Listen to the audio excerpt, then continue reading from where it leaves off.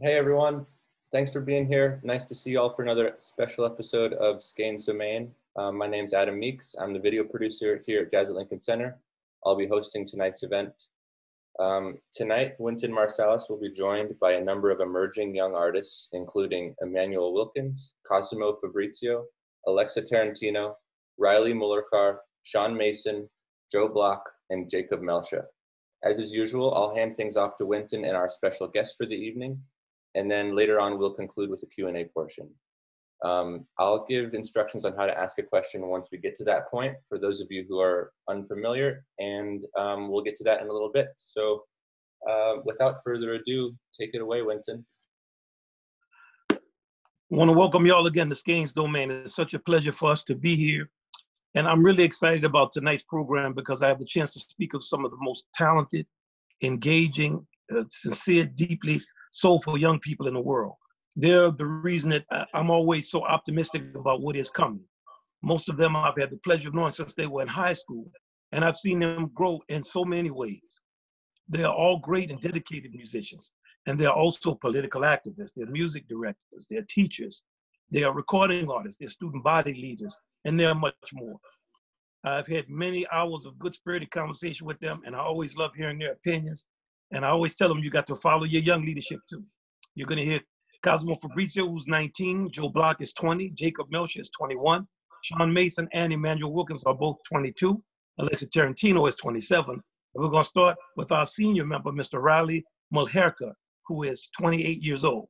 He is a great trumpet player and he could always play.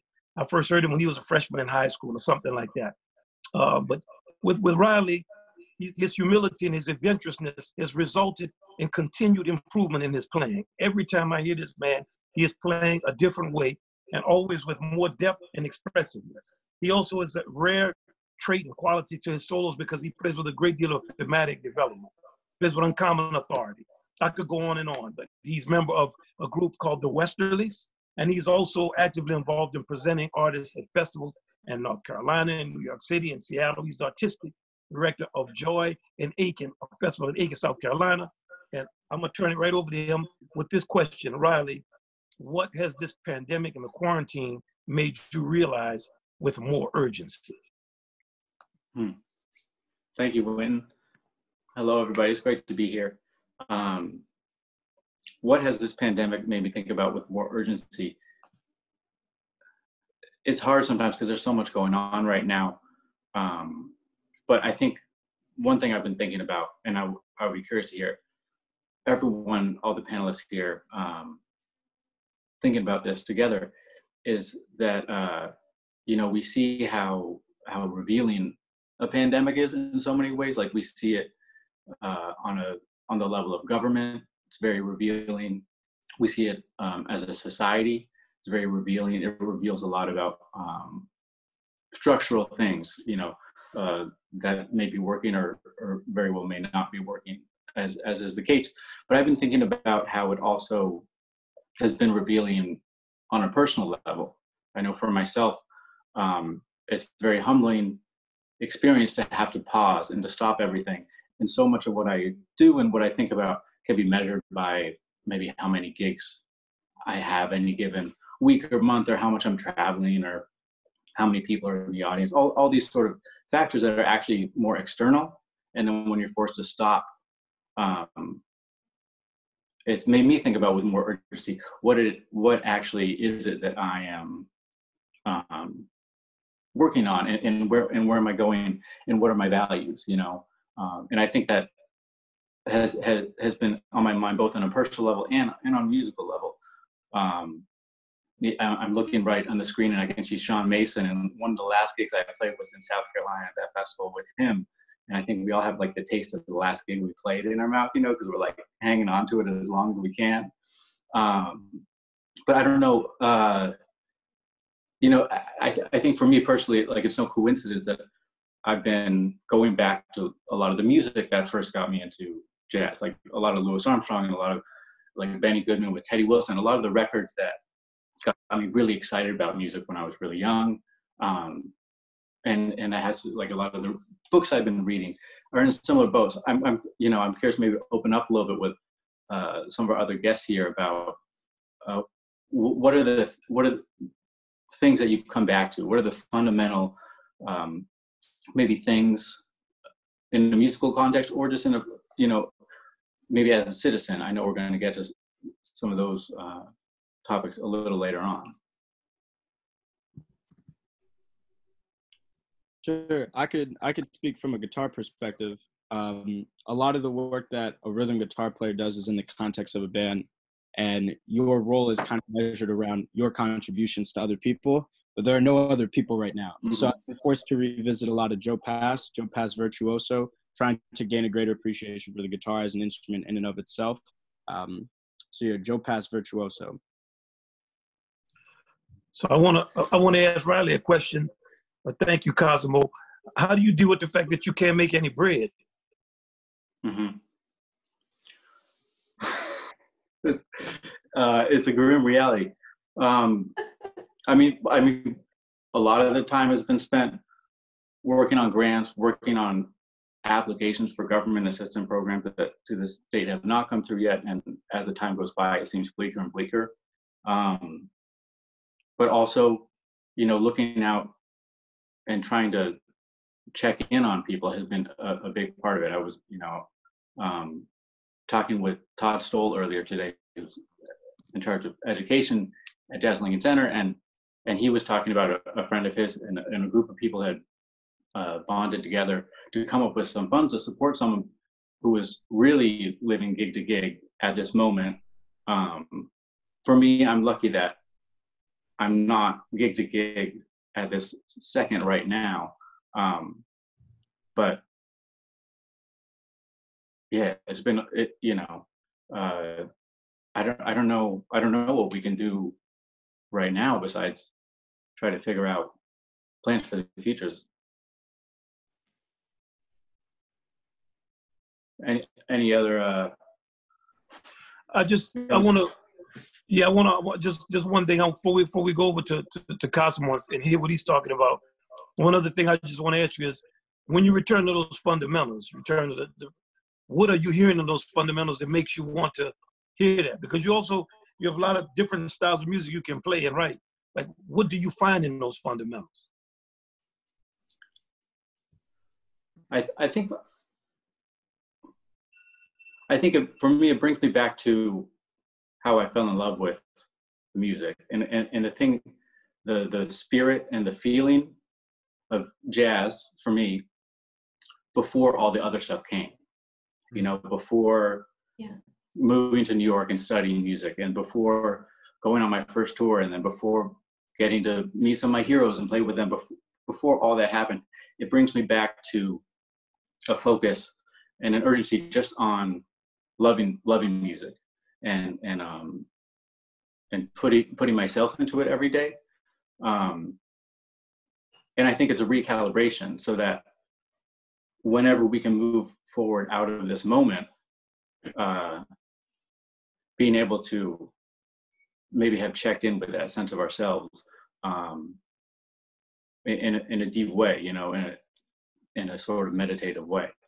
I don't know if that resonates with some of the other folks here on the panel, like any moments that we might have had in the past 2 months. Yeah, I can ask. Felt that. Yeah.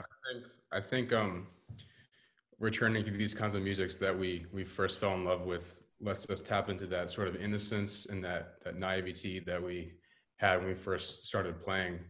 But at the same time, returning to music that we maybe haven't checked out in a little bit, we have more maturity and we have more knowledge to apply to that music. So we can kind of reconcile a sort of, you know, youthful spirit that we get from it and also like an older, more mature listening, which I've definitely benefited from in this quarantine.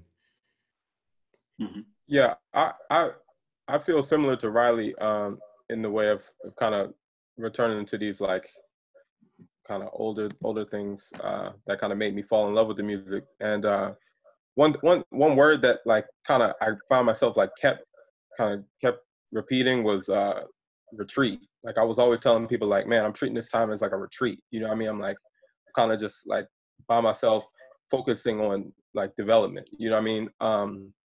And I think it's interesting because I've thought about retreat in the way of kind of retreating back to traditional values and fundamentals in a way, but then also like actually retreating from, you know, society in a way, as a way of development. So this time in a way it's all kind of for me about retreat in a way, you know. Mm-hmm. I don't know. And that's great. Well, maybe I can pass it off now to Cosimo, because I know he's going to take it in a direction alongside what we can do when we're seeing all this going on the societal levels, on the levels of government. When I was talking to Mr. Marsalis and some other people and Jacob a couple days ago, and the question that keeps on coming up is, well, what do you do? And I think part of the answer lies in the importance of reinforcing young people's idealism, not letting that wane, making sure that young people are staying on top of like what's going on in the news and finding a way to navigate for your own self spiritually what part of the news you're going to stay up to so that you don't get lost in it. But most importantly, that idealism doesn't wane. Curious to hear if other people, you know, feel in a similar kind of way about it. Well, you know, Cosimo, you mentioned that we had been working together a bit in the past several weeks. And something that I've been looking at recently that I've found so interesting is that everyone wants to say that our generation of 18 to mid 20-year-olds, they don't get out and vote. And for the most part, that is true. But something that's given me hope and given me a little bit of direction in all of this is that while our generation isn't always the best at making it to the polls, we care overwhelmingly about issues and movements as opposed to political parties. So I agree with you. You're right. I don't think that overwhelmingly in America that there is a huge sense of trust and faith in the government, but it has been eye-opening to me to realize the extent to which our generation truly does care about these issues and movements, even if they aren't making it to the polls. And that's something that you and I are working together to improve as well.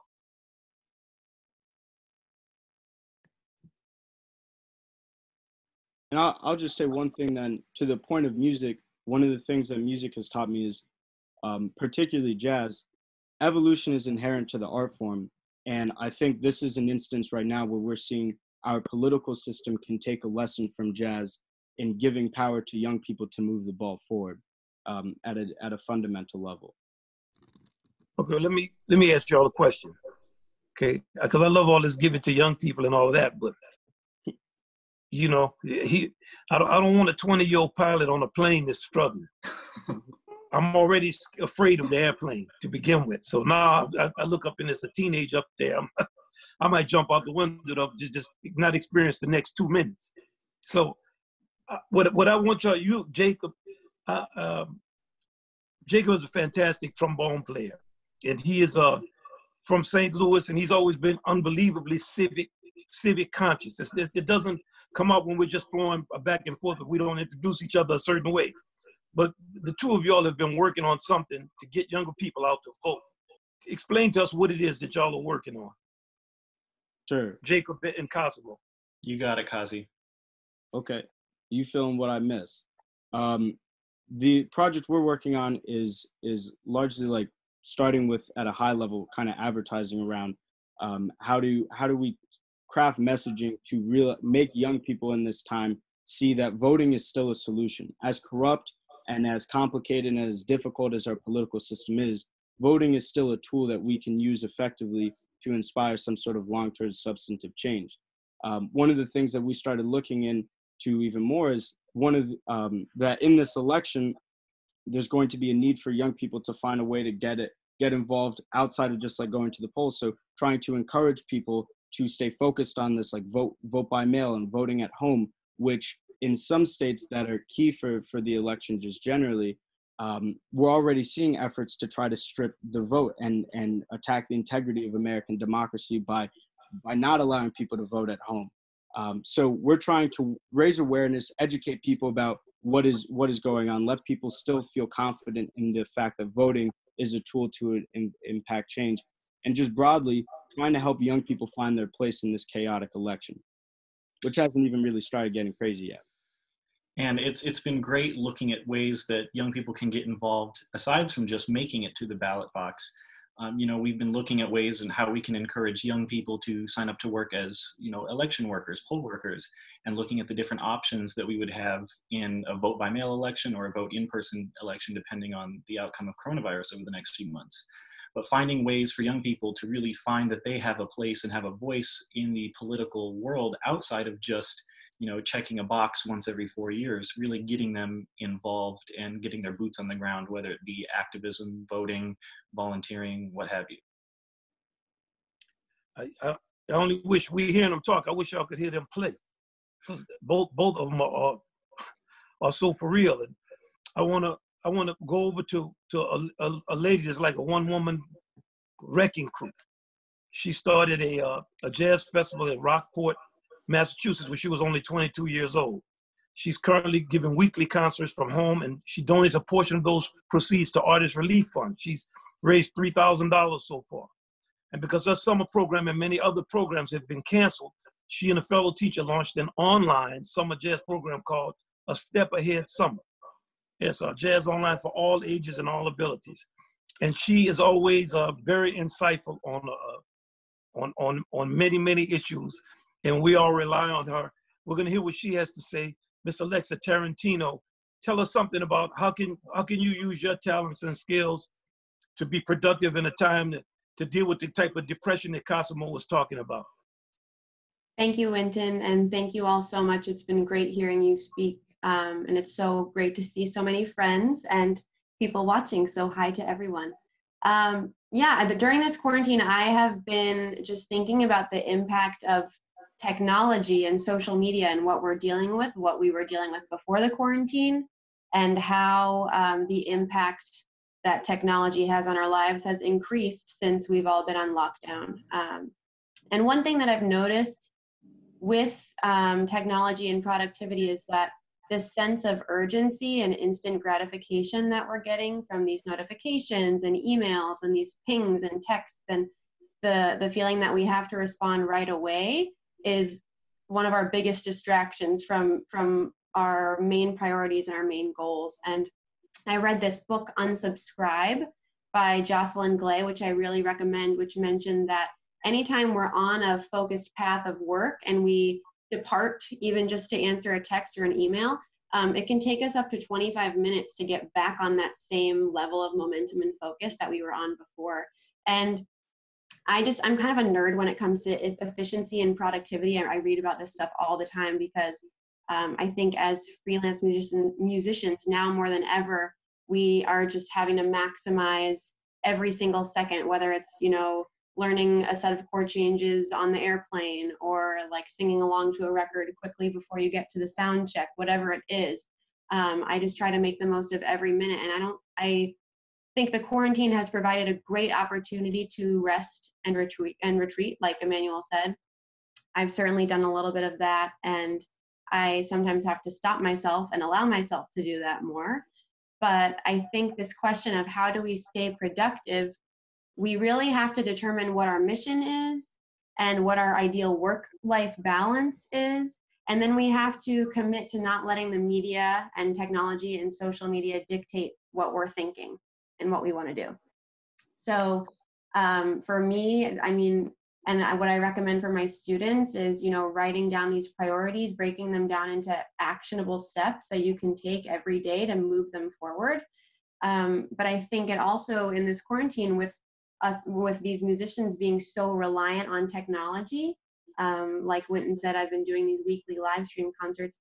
There is an element of needing to depend on it at this time to make money or to give donations to people who need it.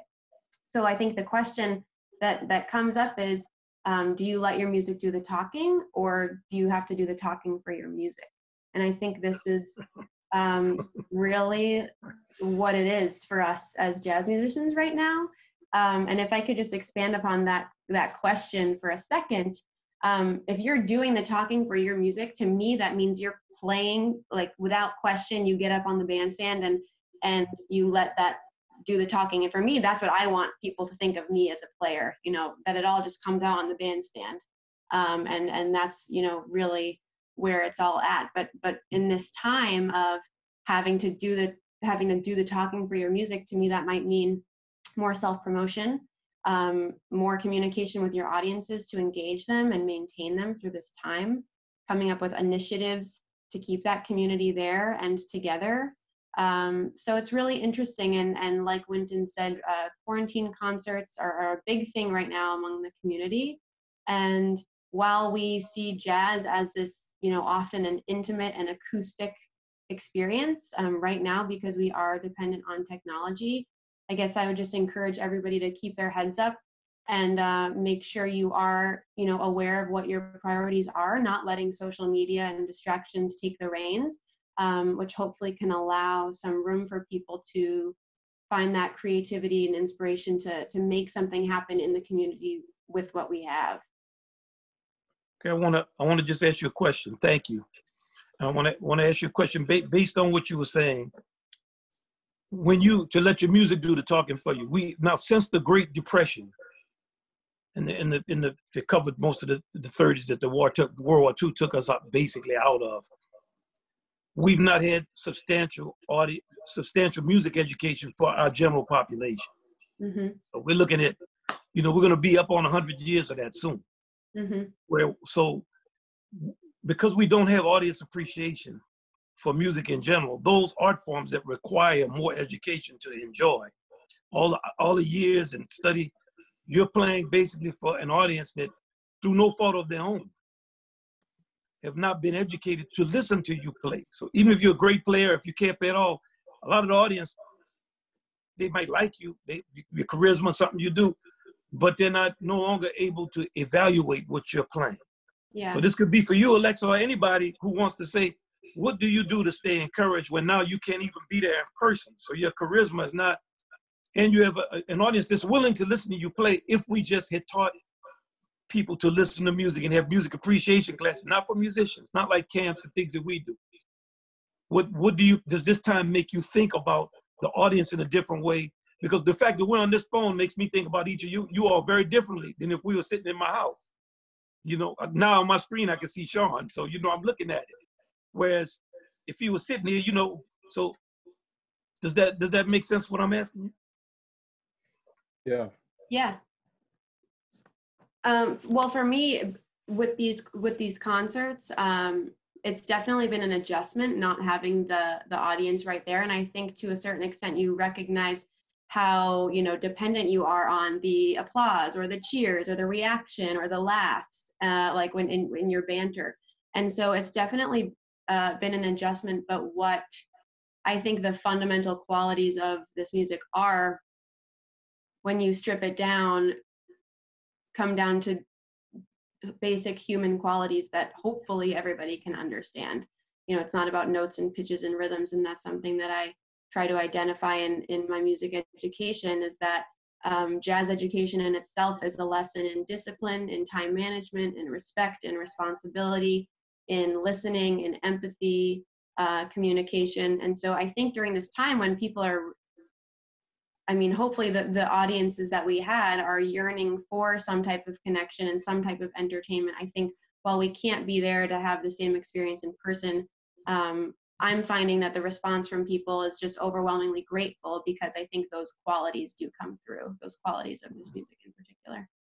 Mm-hmm. So I want to hear what this next young man is a composer and arranger, student at Columbia and at Juilliard. And he is a philosopher and a poet.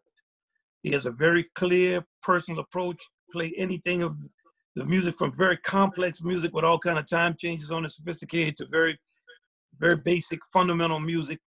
And I always love talking with him and hearing his perspective.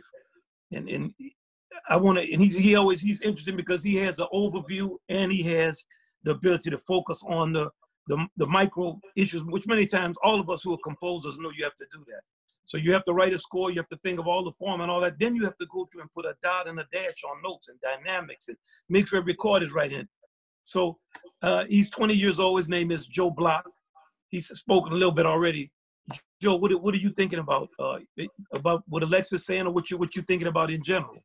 Yeah, thank you, Wynton. So I'm just thinking about the idea of responsibility and how we can be responsible for others, how we can care about people that aren't ourselves and that are potentially more vulnerable than us, which is definitely a important subject during this pandemic, as we see this virus is hitting different demographic groups that, you know, don't necessarily pertain to us. And I'm noticing that during this pandemic, problems, you know, even though we're self-isolating, problems aren't going away. They're changing. They're at the same time, they're becoming more local and they're becoming more general.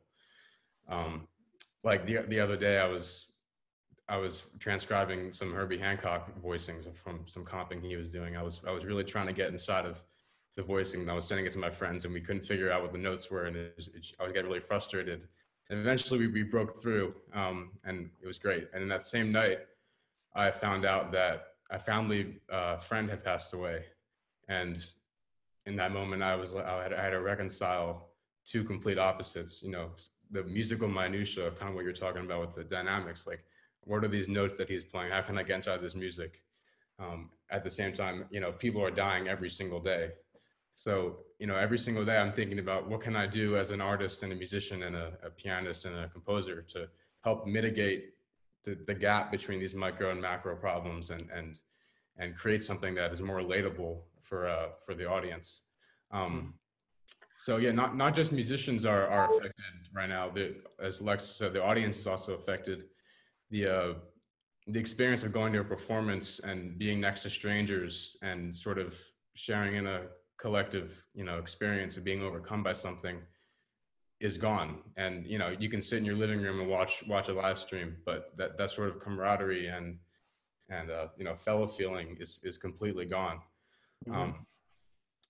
And with that, it's our empathy and our understanding become more fragile. And, you know, the oversaturation of technology leaves us, you know, numb and irritated and upset and even more self-interested. So these are all these problems that we're dealing with.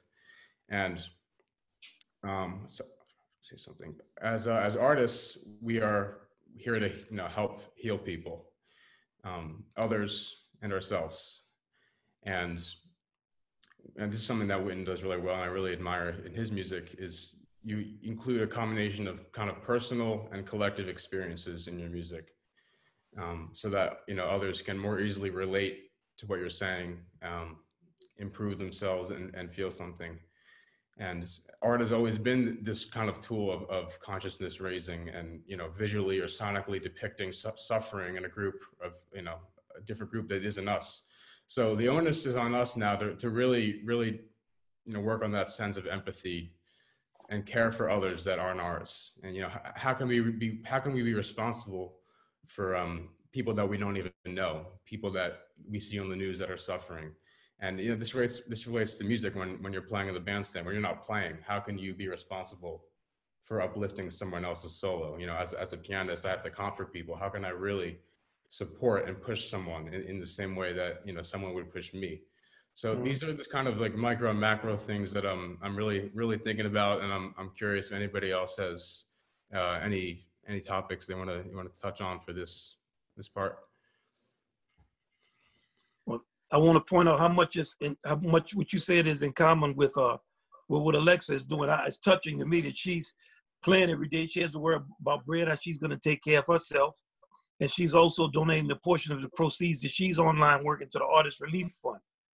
And I think, you know, to identify with what you're saying, Joe, the question, you're a composer, you write music. And I think if I turn over to your fellow brethren, your piano player, he's 22 years old, Sean Mason is his name. He's a dyed-in-the-wool swinger, also imaginative and very passionate. And he's very passionate, imaginative, plays a lot of intensity, but he doesn't forsake accuracy. So Riley was talking about a gig that they were on before we had the shutdown. Sean, what are you thinking about the everything is gone in your social space? Like Joe, I thought it was touching the way he said that you sit in a room with others and y'all have a collective experience. And what Alexa was saying, you're distracted, there's stuff going on, and it takes you 25 minutes to get back to whatever it is you're doing. But I also want to let people know that we're being on our best behavior because we're in public. Normally when I talk to them, oh my God, every time I say something, it's argue. So I'm glad y'all have such good manners. I see something, I'm up to keep a spotlight on y'all every time we have a conversation. So I want to just know, Sean, what are you thinking about? You know, because you're in another place, all the social interaction has dropped away. Yeah, I want to start and express how grateful I am to be here and how grateful it was to hear everybody speak and also everybody in the comment section. We spend a lot of time complaining, but I just wanted to, not tonight, but I just wanted to express how grateful I am, and you know, and even how bad technology is. I just want to express how grateful we are to connect via technology and also to be able to live stream concerts. And as anything in life, we all have pros and cons, but I'm grateful for technology. 100 years ago, if this would have happened, who knows what position right. artists would be in. And so, but I do want to touch on kind of two different sides of a coin. On one part is the gratitude that personally keeps me uplifted, but on the other side is that we can't ignore the real issues that are going on, and to ignore the real issues is really to be ignorant. And it's like we walk around life with invisible layers of armor, and that as musicians we've accumulated over the years, and the virus proves us that overnight those pieces of armor can be taken away from us, and we have to resort to what is constant. And Riley touched on it in his first speech, is going back, and Immanuel touched on it too, but going back to the original motive, to the original incentive that started us all on this journey of being an artist and being a musician, and not taking for granted any opportunity. I've learned that I'm not entitled to anything. I'm grateful to be able to play gigs for money. I'm even after the coronavirus, I'm not entitled to have those gigs back. It's a uh-huh. I'm grateful for every gig that I have, and I don't take that lightly. So I do want to touch on the second side of the coin, which is the incentives and the incentives that drive our social life, that drive our political life, and ultimately that drive our lives as artists seeking whatever we're seeking. It's the question of us always trying to define something. And once we get to the moment where we have to define something, we have to ask the question, who are we, or what are we doing? And the virus has proved to us that if the money can be easily taken away from us, if the audience in person can easily be taken away from us, something has to be constant, and we have to hold on to what is constant. And you know, my views on it is that the music lives beyond me. If I were to die, the music continues to live. I'm just a vessel. I'm just a part of this whole thing, and I'm here to portray my voice and to give my part into the whole continuum of the thing. And so I'm just super grateful, and I wanted to put that message of positivity into the conversation of gratitude, and also of spirit and uplifting spirit as artists, and for us to go back and hold on to what first started us as artists, and to not take anything for granted, even in this tough time. Mm-hmm. Yeah, there was a lot that was beautiful in that, what you said, and it's also encapsulating a lot of what everybody is saying in terms of to have the type of humility, to have the type of understanding. And I think what Joe said, I think when he said people other than us, or not our people, he was talking about anybody that's not your immediate family, or anybody. So he was talking about anybody you perceive as being the other. And I think, Sean, you know, you were talking about how it made me laugh when you say we're not entitled to nothing, even after this is over. And that the stripping away makes us get down to the fundamentals. And that fundamental is the music. I was thinking about that Viktor Frankl's book, Man's Search for Meaning, where he was in the concentration camps, and he would see really strong people would be broken down in 3 weeks. They weren't big, they were skinny. And he realized that the only thing that can't be taken from you is how you feel about something. That, you know, you take everything from me, but you can't make me like that you're doing it. And it's kind of when you were saying the music is a constant, it made me think about that stream that we all are in. The music is what has us all here. And my only wish, because of the limitation of this form, is where we in a room and everybody could hear you all play and hear how high the level of playing is and how serious the playing is. A lot would be made clear.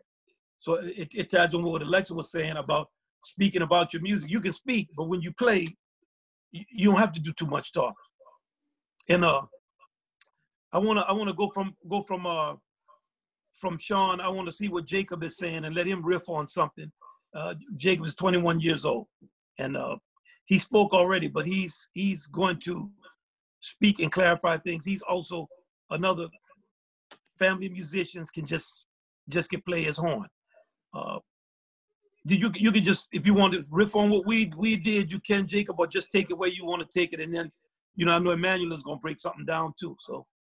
Well, yeah, I just wanted to touch on a couple of things that both Alexa and Joe mentioned. And it's that looking at our music beyond just the surface level of the notes, rhythms, and pitches. What about that music draws us in, and how can we utilize this time that we're in to create meaningful art? If you look at musical works from history, why have they had a lasting impact on society, and why or why not were they received well? They often play on themes that are central to our nature as humans, feelings and emotion that we all feel. Much of today's pop music revolves around heartbreak, lust, and greed. And there's a reason that music is popular, because everyone has been through a breakup or wanted something really badly. People resonate with those themes as they have throughout all of human history. On a deeper level, much of the music of the past that still resonates with us today revolves around themes of loss, oppression, struggle, and unity. And all forms of music deal with this to some degree.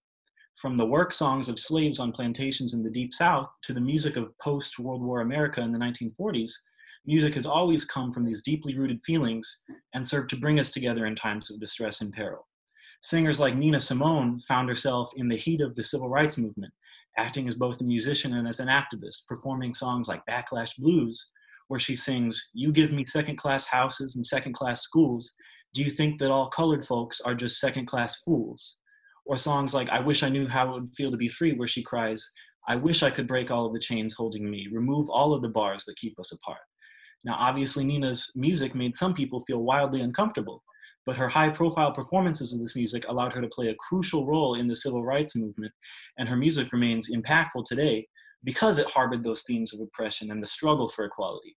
Impactful music also came out of wars of our history. World War II coincided with the big band swing era, where songs played into the themes of the soldiers coming home or fighting for common victory.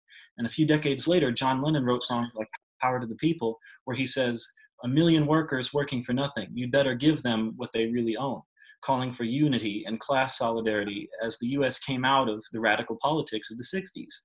The song was used as a rallying cry by pro-democracy students in the early 70s to protest America's military campaign in Vietnam. And even today, with as divided as we all stand at times, popular music can put a spotlight on inequality and oppression and bring it to the world stage. Kendrick Lamar's music has highlighted issues of police brutality and mass incarceration that have ravaged our country for decades and still do so. Through highlighting the struggles that so many African Americans face, he consequentially unites people, his music bringing them together in the face of their challenges. So what role does coronavirus play in the continuum of time in this music? Obviously, it isn't necessarily comparable to a world war, a civil rights movement, or mass incarceration, but tens of thousands of people have died here in the United States to date alone. Tens of millions of people have filed for unemployment. The majority of the human race, which are very social creatures, are now stuck in solitude for a matter of months upon months. Most of us as musicians haven't made music with a real person in a couple of months, which goes against the very essence of what jazz is as a social and interactive music. What emotions does this global crisis make us feel as humans? And can we channel those into meaningful art in this time? Will the music of coronavirus have a lasting impact on society? If we as artists, not just as musicians, but as artists, can tune into those common themes of loss, struggle, and isolation that the entire human race is dealing with, we can create art that is relatable on a deeper level. And hopefully, as an artistic community, we can come together in the aftermath of this pandemic and reflect upon the art that came out of these modern day struggles. Okay. Well, my question, and it's for you, but it's for all of y'all. Are y'all doing that? Are y'all trying to do that? Or y'all just talking about it? Me personally, I've had a rough time coming up with inspiration specifically out of coronavirus. But as a jazz musician who's going to school to study this, I have also been trying to figure out different ways that I can combine my art with my passion for, as you mentioned, politics and social justice. And so I personally, even if not yet coronavirus specific, I've tried to kind of mesh my art with my passion for those things and use my art to bring attention to social issues like inequality, social justice, what have you. And so even if it's not coronavirus specific yet, I've been trying to do that in a general sense. What about some of our other? And I mean, you always have been like that, so I understand you're kind of social conscious as a very young person, which is uncommon. Somebody else, just if we could unmute people, I just want to hear just a different before we get to Immanuel, or if he wants to say it, just what are y'all specifically going to do in this time? What have you said? I'm going to create this. I'm going to be on this kind of vibe. Well, I mean, yeah, I can talk about it a little bit. For me, that's been kind of an ongoing question for me is kind of how does the music look during this, and like how can we bring this to people during this time? And I mean, right now, I mean, one of the immediate things that I did, and probably a lot of my friends did, was immediately bought a microphone and was like, all right, well, we at least we got to be able to learn how to track and you know what I mean, do something. Right. But then in planning, I'm planning a festival for once this is over, and I'm working with this organization called the Metropolis Ensemble, and what they're talking about is, man, like, well, what do concerts look like after this?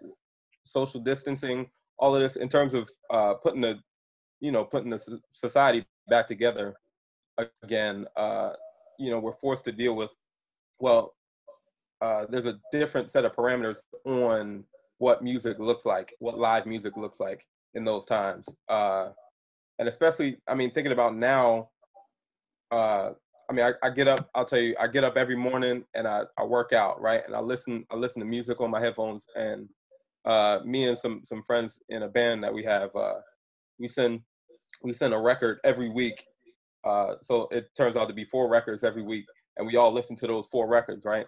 And what it got me reflecting on was the fact that just recorded music affects me in a completely different way than when I listen to music live. And how do we figure out how to replicate that energy, if there's a way to replicate that energy while separated? How do we deal with that? Right. So these are some things that I've been thinking about and just kind of reflecting on during this time, I guess. Well, I know, Immanuel is 22 years old, and he also plays with tremendous sophistication, and he has fantastic ears. I know you got perfect pitch. You always try to play it off, but and his music also is very intense, because he plays with a great deal of meaning and belief. So I think if anybody could figure that out, because I'm trying to just figure out how to get my cell phone on.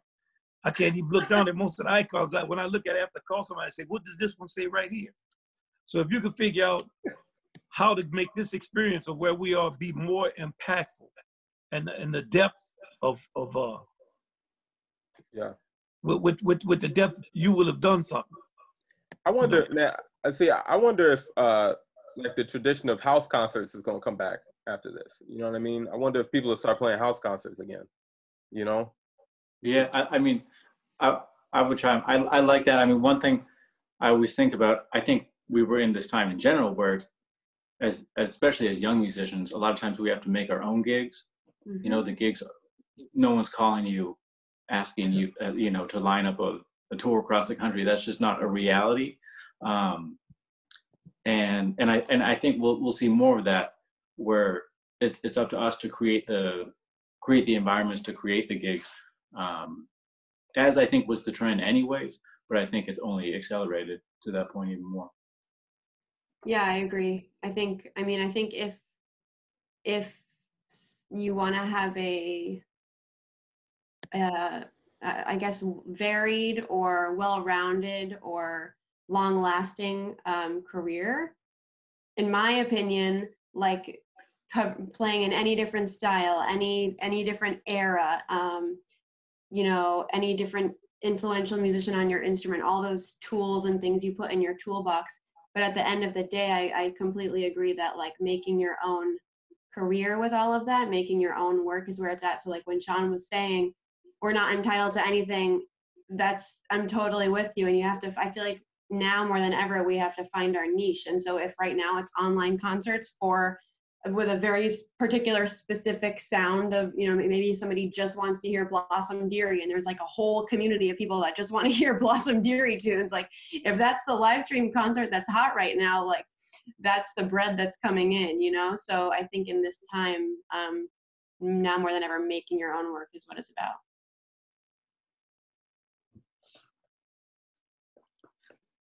You know, what you saying about that, Sean?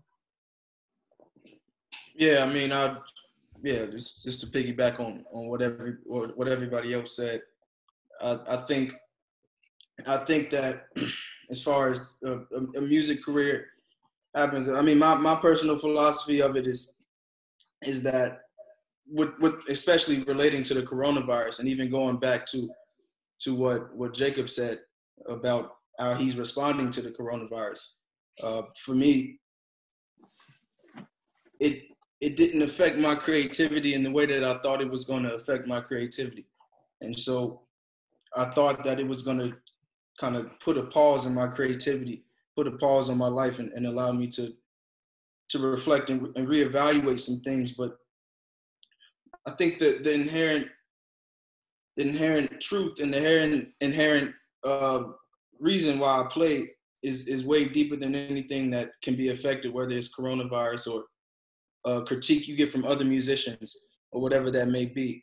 And I think that ties directly into our career decisions and the decisions that we make in this time of how we're going to quote unquote monetize our career and how we're going to reach an audience. So I wanna just ask Immanuel, because I know he comes from Philly. He has that same kind of consciousness. Him and Joe are both Philly. So they're good at talking about cheesesteaks. Yes, sir. But I wanna see what Immanuel, because he also has another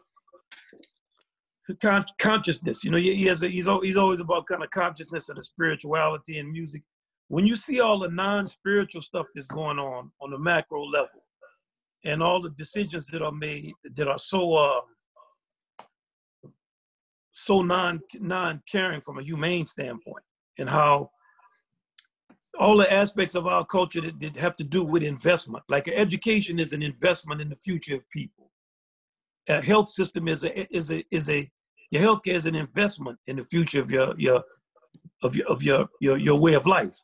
When we come to this aspect of our lives, we're always impoverished when it comes to that, because everything is always about exploiting everything for every damn dollar you can squeeze out of it. So when somebody like you sees that, and you're looking around, you don't have no gigs, you can't make money, you calling your boys, you listening to recordings. How is that? What does that do to is it making you waver philosophically? Because sometimes, you know, hunger gives you a very different attitude. Yeah, I mean, definitely. I think, I mean, just when I think about how I grew up and I could speak for a lot of us, I'm sure.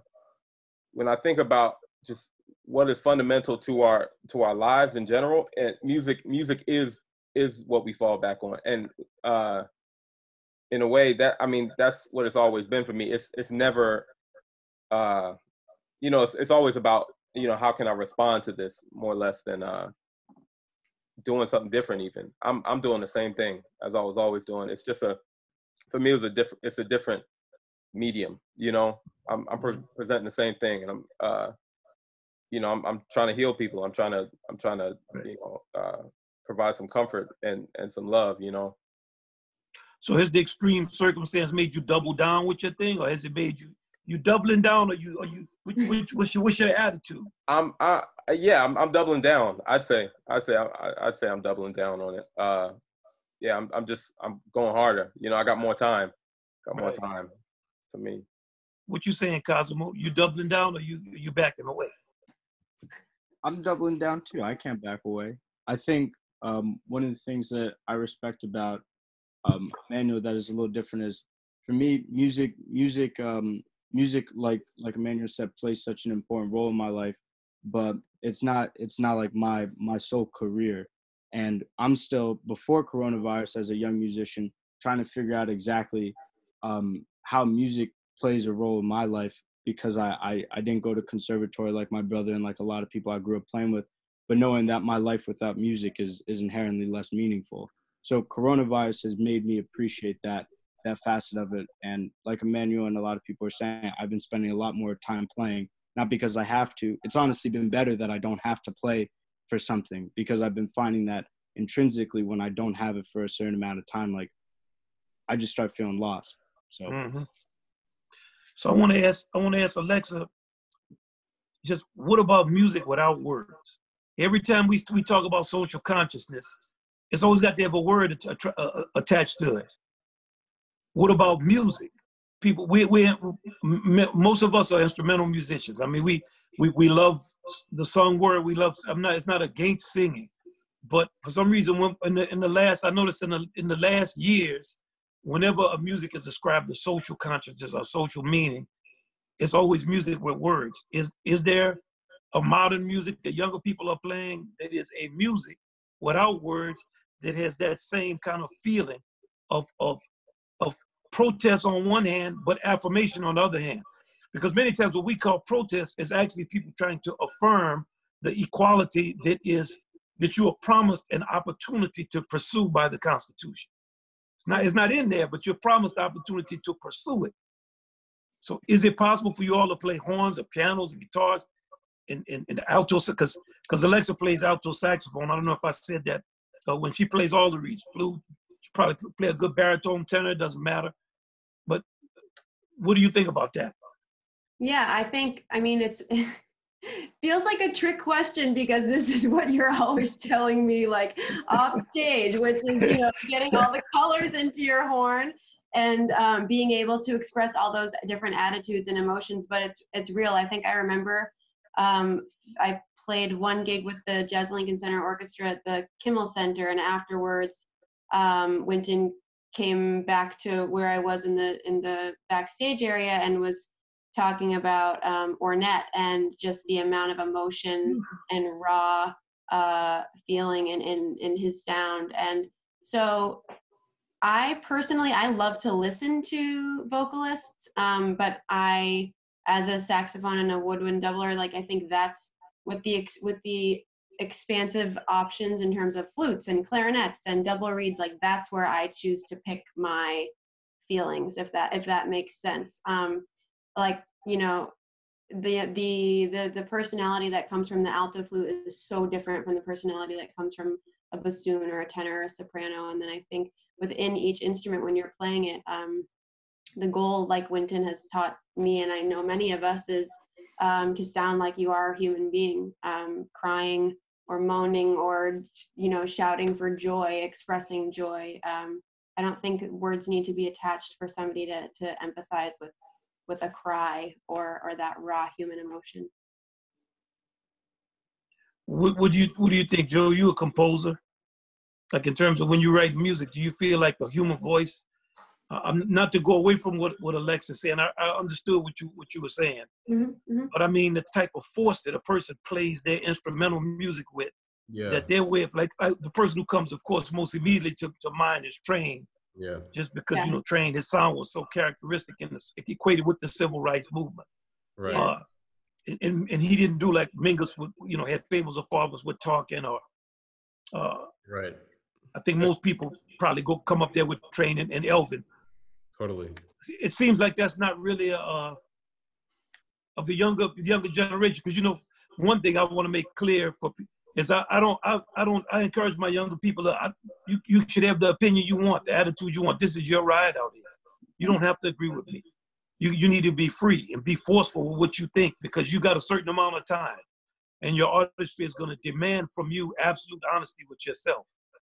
And don't be swayed by mentors and people. Learn from them. Listen to them. Okay, that's your opinion. But when it comes time to make your statement, you know, so I want you to talk to me the way you talk to me when you texted me back and forth. You know, what are you thinking about that kind of vibration? Yeah. So I mean, I definitely feel you on the Coltrane thing. I feel like Immanuel can back me up. The train sound is such a part of Philly jazz. Here we go. Train is from North Carolina, man. He's from Philly. He moved here when he was 12 or 13.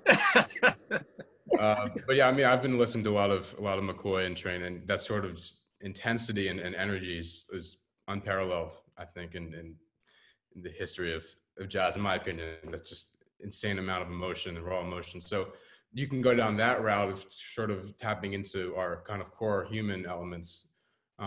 But to address your thing about words, I mean, there's also a history of a sonic representation of the issues that we're dealing with, you know, whether it's a harmonic progression or it's, you know, when you've written a lot of music that kind of offers, you know, the sonic representations of trains or objects or different things that, you know, people can hear like, okay, that sounds like this, that sounds like this. And while it might not be a word or a phrase, that's sort of a common symbol that we can tap into. So I think when I play and when I write music, I try to do a balance of both, of, you know, tapping into both the human element, which everyone relates to, and sort of, and at the same time, the sort of social and cultural symbols that we can represent sonically.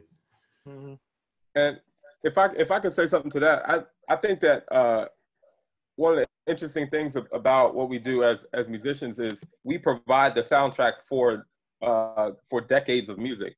You know, if you think about the 50s, you're thinking about a certain group of people. If you think about the 60s, you're thinking about a certain group of musicians. If you think about you know what I mean? Like, so what gets created during this time, non-vocally or vocally, whatever, I think it's interesting because our role in a way is to kind of provide the soundtrack of this era. You know, when I think about the Great Depression, I think of Lester Young. You know what I mean? I think of his playing.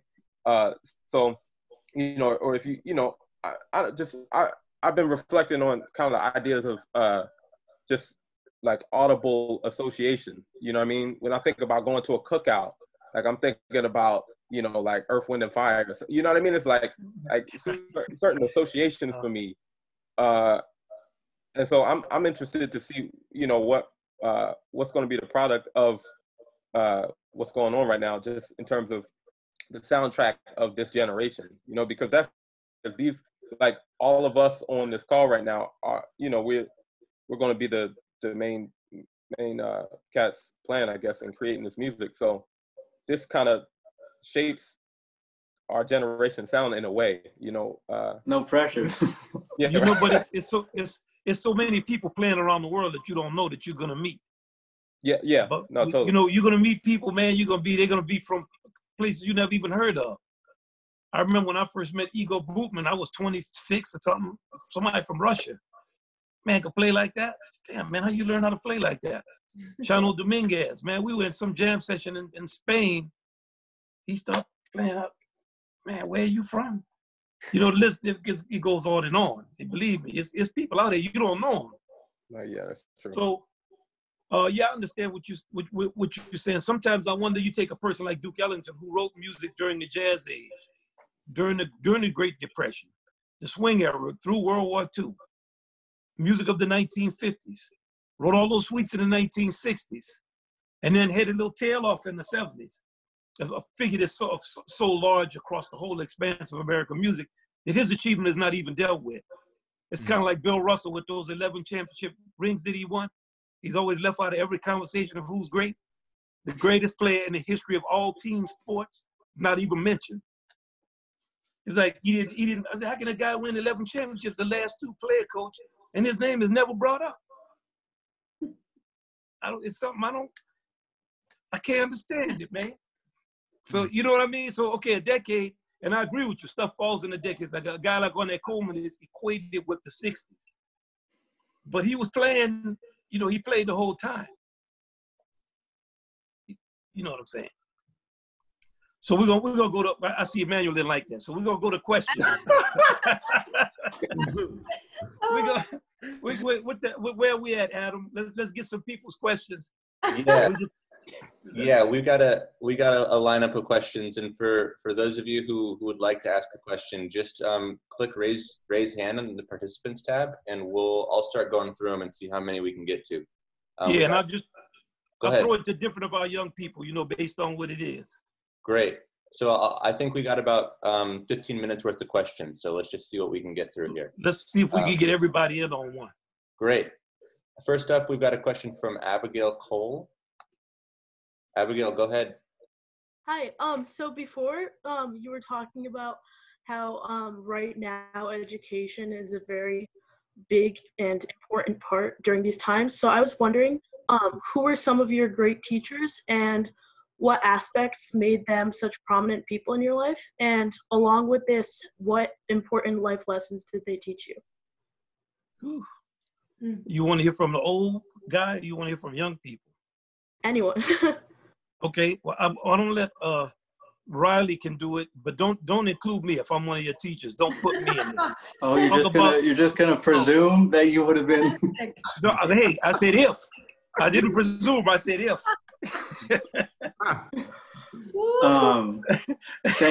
Thank you, Abigail. I'm thinking of a couple things, and I'll try to organize it in a way that makes sense. But I've been thinking about education also because I think this situation has been affecting us as a jazz community, particularly in a hard way, because jazz is so much about generations. And so many of the people who were my teachers and my mentors who showed me, who helped me fall in love with all this, are the ones who are so vulnerable right now. I was just on the phone with my middle school director, Bob Nat, in Seattle. Went to Grambling State. And also the generations of jazz are so, this music is so young. His father used to hear Bunk Johnson practicing in Louisiana, and he would tell me about that, and I was in middle school. So anyways, to your question, what he gave me, what my high school director, Clarence Acox in Seattle, Washington, what he gave me, and then some of the other mentors I had in Seattle, guys like Wayne Horvitz and Robin Holcomb, great composer and pianist. What they gave me was more than any lessons I can remember. They gave me a feeling of the spirit of what they loved about music and what they loved about jazz and what it could give. And they imparted that on me. And I have to say, it's one of the things that in this time I've been optimistic about. I have some students and some teaching things that had been lined up. And I was trying to think, okay, well, how can I make this work if I can't be there? But actually imparting the spirit and the love of this music and all the things that make me like get up and scream because this music gives it to us. Like I can still do that. And I can still share my favorite recordings, the recordings that help me fall in love with the music, and, communicate with younger generations and all that. So, yeah, I mean, for me, in terms of my teachers, it was more about the spirit of the thing than anything. And then that's what made me fall in love with it. And I'm still falling in love. Okay. Great. What else we got, Adam? Great, Riley. Thank you. All right. Thanks for your question, Abigail. All right. Next question is from Sean Pendiri. Go ahead. Get him off of here. What's up, Sean? What's up, Sean? Hey, how are you doing? Firstly, Mr. Marsalis, I wanted to express my condolences. My family all sends their love. We found your words really inspiring, so thank you for that. Man, just seeing you lifted me up. Thank you, man. Thank you. I'm serious. I love you. Thank you. I just wanted to throw this out for all the students in the call. I wanted to ask you guys how this situation is kind of affecting the way you guys are approaching your education, and a lot of you are still in college. And I don't know, just thinking about how to be a musician in music school when you can't play with people is something very interesting. It's a really hard task, and I want to know how you guys are kind of dealing with that, And lastly, I just wanted to say, Immanuel, you sounded so great on Gifton's album, and I just had to shout that out. So, also happy birthday, Ron Carter. Okay. You want to, Jacob? You want to? It's got to be somebody still in school. So. Sure. Yeah. So for me, finishing up my junior year at Juilliard on Zoom has been quite interesting. And it's taken away some of the elements of what makes music school, in particularly Juilliard, so incredible. Getting to play with some of the most talented young musicians and artists on the planet, and being surrounded by such incredible faculty. It's kind of stripped some of that away in an in-person sense. And so what I've found has been really useful of useful ways to spend my time now is kind of diving into jazz from a different perspective other than just playing it with people. Because there's not really a way that we can do that. We can make acapellas or layer tracks on GarageBand, but it's not going to be that in-person collaboration that we're so used to. And so reading about jazz or studying the history of jazz or learning how to write tunes better, you have to kind of focus on different non-collaborative aspects of it to a certain extent. So I've really found that, just diving into certain biographies or movies, documentaries about jazz, learning how to write better from my teachers has been really useful in this time where we can't really play with other people real time. Okay, I just want to say thank you, Jacob. Sean is a great bass player and one of the greatest people you will ever meet. And he's talking about a trumpet player named Gifton Jellum, fantastic young trumpet player. Ooh, Gifton can just play. And Immanuel is on Gifton's fantastic album. Great. You're right, Sean. Happy birthday, Ron Carter. Thank you so much, guys. Thanks, Sean. Bro.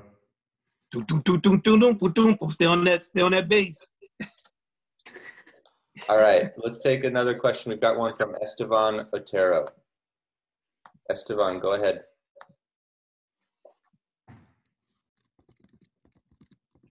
Esteban, you there? All right, I'm going to go ahead and move on if not. Let's try one from Nick Beltramini. Nick, go ahead. Hey, y'all. I'm going to throw it back to education for a sec. And you were talking about using this time for education. And I think as a whole, music education is vital for just everyone to have a fundamental understanding. And I think so often I see so many listeners just not being able to appreciate or truly listen to the music. Just because, to be honest, a lot of people don't know that there's 12 notes on the piano. And I just think now's a great opportunity as a whole to focus on music education. But I'm curious from the musician, like an individual musician perspective, what can we do? Is it change the way we approach the music or the way we communicate to listeners to make it more, accessible to the general public? Sean, you want to answer that? Because you kind of touched on that, what you think about your music, or if not, you want to answer? I can. I think Alexa might be best suited for the education because how involved she is. But I can answer it if you want me to. Well, we can let her do it, and you can wait for one that's That's okay. Go, Sean. You got it. Okay. I can take it. Come on. You have all these organizations. No, it's not about organizations though. I think it's about. Okay. All right. Okay. So here we go. Now it's getting closer to what it is. That's good. That's what I was about to say. This was. I know. Yeah. Getting 45 minutes in, right?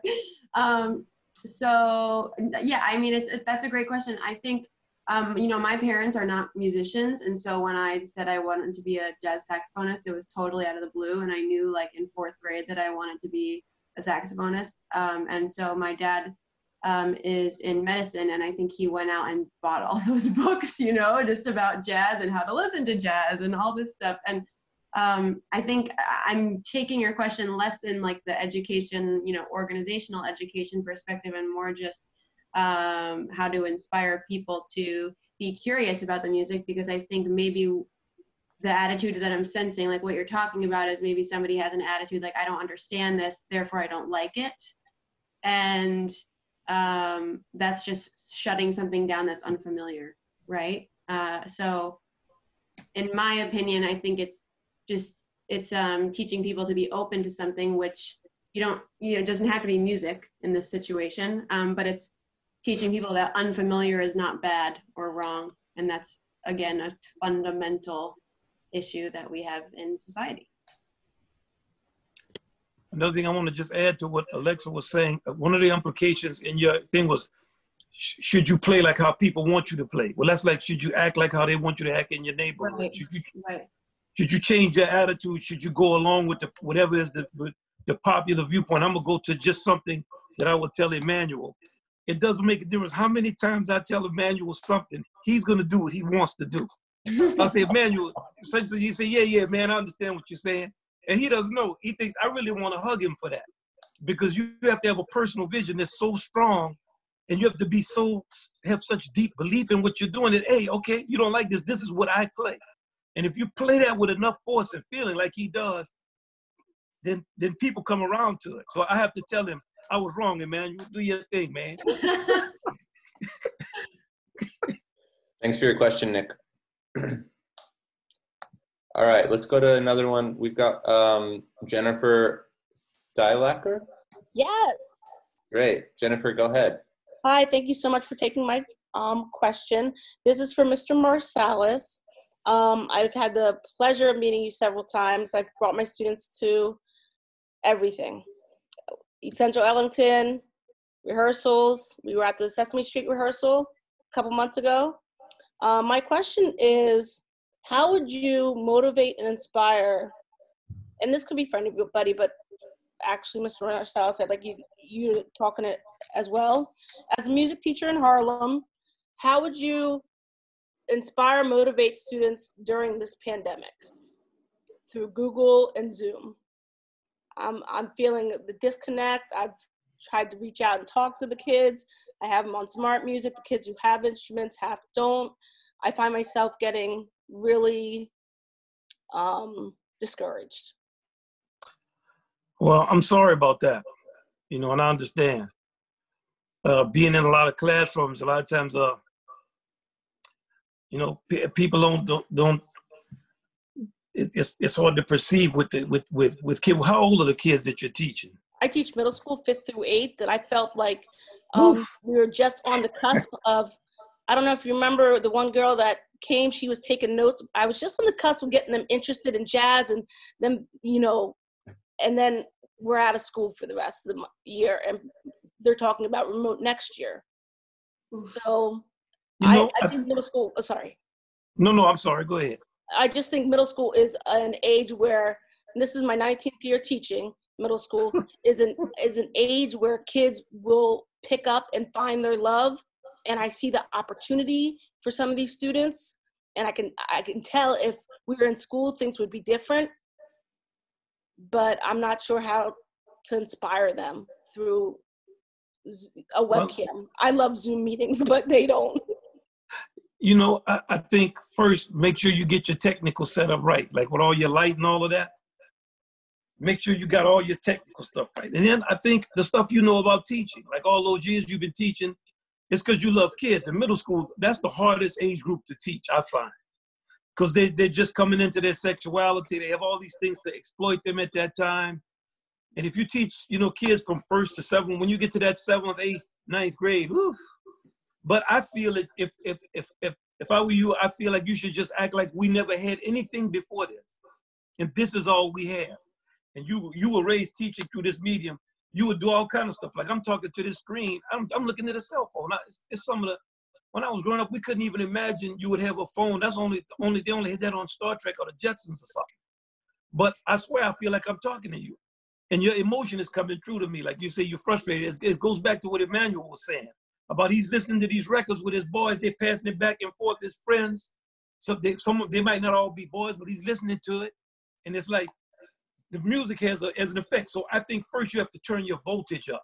It's like if we do a recording on cell phones, which we're doing every week, we discovered that we have to play with a lot more intensity and softer because the cell phone can't take that volume. The great Herlin Riley drummer was telling me just today, he was playing something on the bass drum. He said, I got to lighten up off that bass drum and play with more intention. So I think you start to pick your wattage up with them, and you just got to move through your course. I also think it's important through this medium to be much more organized with your time. If it's 45 minutes, if it's an hour, plot your time out. And that doesn't mean write everything out, but I would anchor my times with pieces of music. And some music would be listening, some would be call and response, and one thing would be the difficult teaching. I would teach the most difficult thing in the first section. The second section, I would have call and response, because that's when you start to lose them and they get bored. Then the third section would be, y'all got to listen to some music, because that's a thing that's very important. And I think, you know, if you just that level of organization and keep your thing moving, I think you're gonna see some success. And you know, if you need, you can also get people online. If you want me to get on with your class or something, I'm gonna give you my information. I would love to call them and clown with them. That's another thing. I'm just going to schools. You know, I love your kids, so I'm happy to do it. That'd be awesome. Thank you so much. Okay, maybe somebody else has a thought who has not talked. Sean, you want to talk about this one? Yeah, I mean, when I was in 8th grade, that's when I started playing. So I guess I was 13. So the fact that they're even starting to learn about this music at such a young age, like 5th grade, and is amazing to me, because the only thing I was concerned about when I was in 5th grade is hooping and girls and sports and all the other things that the community that I was raised in cared about. And but I was fortunate enough to have a grandmother that played Duke Ellington records around the house. And I would just piggyback on what Wynton said about how important listening is. And also what Alexa said about how the music speaks for itself. I can't imagine somebody listening to Duke Ellington for a sustained period of time and not enjoying it. I would imagine that listening is very important. And if you continue to put the music into your students' ear, it will definitely resonate. Thank you. And you know they're gonna know you love them. Like, even though we on this phone call, I love all the kids that's on this call. I love Sean, right? And it's not like the kind of thing where I'm up on top of them with O'Reilly. I love them in a way you gotta love, like your family members. They're gonna do what they want to do, and they're gonna feel that love come from. Because I remember now when your class was in there, and they, you know, I know you get frustrated, but they feel you. Turn your watts up. All right. Thank you, Jennifer. Thanks so much. Thank you. All right, we've got just time for one more, but I think we can squeeze one more in here at the end. Before we get to that, just want to remind everybody about all the live events we're continuing to host: question and answer sessions, master classes, live performances, and that we also premiered our gala concert in April. It's called the Worldwide Concert for Our Culture, and it can be found on YouTube, Facebook, and at jazz.org/gala2020. So check all of those things out if you haven't. And our last question is coming from Chris Deffendorf. Chris. Oh, so honored. Can you hear me? Yes, we can hear you. Well, first of all, Mr. Marsalis, my condolences on your recent loss. I saw you in 1989. I'm a bass player. I'm a composer, primarily a composer. And I've been playing bass since 1984, but I did a transcription when I was at Berkeley in 1989 of Quincy Jones's "We Be Doing It," and at the time I was very influenced by your thoughts a couple years previous about how electronic music would take away jobs such as sampling keyboards and stuff. So I was a DJ before I was a bassist. I was a DJ since '82. My father was a DJ, so I was a guy with a sound system. So around 2009, I just got interested in starting my own civics thing, and I'm really kind of glad that Skain's Domain has turned into this sort of different thing that I expected. The brotherhood and the brotherly love in that sense, sisterly love, you know, in that sense. And so I poured everything into my art. I just did it, and I followed a song, and later recognized by Cornell. I didn't go there. They just discovered my art, and they put me in I'm in with Shakespeare and stuff. So I'm trying to find my old voice with the turntables. I scratch, but I can scratch any pitch, so I can play. I heard a couple. I've been listening to Skain's Domain. I'm sorry I missed the last couple. I didn't realize that this was a weekly thing until like the second week. But what I was going to say is that I'm finding my sound, but I'm just really wanting to know Mr. Marsalis's, words, because the music is a gift that I have, and my whole inspiration is just to show people how they can be. I can like download my creativity through my art. So my friend Rita says, I like your bass playing better than your scratching. So I don't know if I'll ever be able to change that, but I think that I can, and I love it. I can also scat while I scratch a melody. So it's an instrument that you can play a million different infinite tones, but of course, the thing is to find your sound. So I'm trying to hone in. I've been just had a lesson with someone doing some scat. And I'm just finding that the song is everything, and the song just leads me to this. So I feel like it's my way of giving back, and not giving back, but honoring my father, who was a DJ, and and also I was inspired by hip hop. And then it turns out, when a friend of mine mailed me this transcription of Quincy Jones, that I had notated this turntable arrangement in then. So I was literally trying to be revolutionary in like 1989, and I turned out to be that. I had met John Cage. I'm going to sum it up, but I had met John Cage 6 months before, and so I had the turntables as a thing. But I'm trying to make a difference musically. I'm trying to hone in on my sound, trying to learn everything I can. I'm more in the pentatonic, as you had described in a previous thing, as I was going to say. I know you can only play what you hear. So I'm going to hope to listen to your voice now. Man, you covered so much ground with all that knowledge, and that stuff is beyond what I know. I got to turn that over to Immanuel. You sound like you in Immanuel's wheelhouse, man. I can't mess that up. You summarize all of what you're trying to do, and I think I don't know as much about turntables as. Also, I don't know Joe Block. Who are we? We've not Joe. We've not heard from him. Jacob and Immanuel. So maybe we go 1, 2, 3 like that. Joe. Okay. Yeah. I mean, yeah. You mentioned how your friend or somebody was recognizing your DJing or your something more than your bass playing. It's always interesting to like compare how you view yourself with how others view you. I mean, just thinking about how like Wynton introduced me, like when I first met Wynton, I was, thinking about Steve Coleman's music, and I did this program in high school with Immanuel. We were studying all this odd meter. So that was the first interaction I had with Wynton, but that's not something that I think necessarily defines my music. So, it's always interesting to hear, to compare that. Similarly, like, I think of myself, as a composer and a pianist, and, some people might think of me more as either of those. So it's always interesting to like, take a step back and get a perspective that isn't always so self-interested, get a lot of different opinions to help craft your identity. What you saying, Jacob? Yeah. So I've always been someone who's tried to remain as versatile as I can. I know you mentioned you play bass and you spin the discs, you scratch the discs.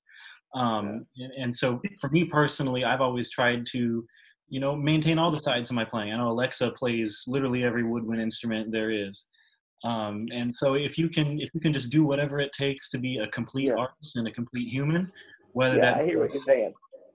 Also, like me personally, trying to take a deeper dive into politics or to read up on different things. I appreciate what you're doing, with that versatility between bass and spinning the discs, and just keep it up. Thank you. Right. What you saying, Immanuel? Hold on, I've got him. He's muted. There we go. There you go. Go ahead, man. Yeah. one thing that I've been kind of dealing with. Well, so all right, I'll tell you how I got there. Basically, if we're talking about electronics, that's been the first thing we've had to deal with, right? During this virus is I'm playing keyboards. I'm no longer playing a piano. You know what I mean? Like when I'm making tracks for myself or whatever. I can't record piano parts. I'm recording keyboard parts. I'm dealing with MIDI cables and stuff like that. So I'm already kind of, by virtue of what's going on, having to deal with the electric side of things. But then I thought about like, what does it mean to take that a step further? What is like kind of something that I've been doing recently is flipping through these flashcards by Brian Eno. He has some flashcards called Oblique Productivity. And what it does is it gives you a kind of little like little phrases that help you to kind of think outside of the box and can help with creativity in a way.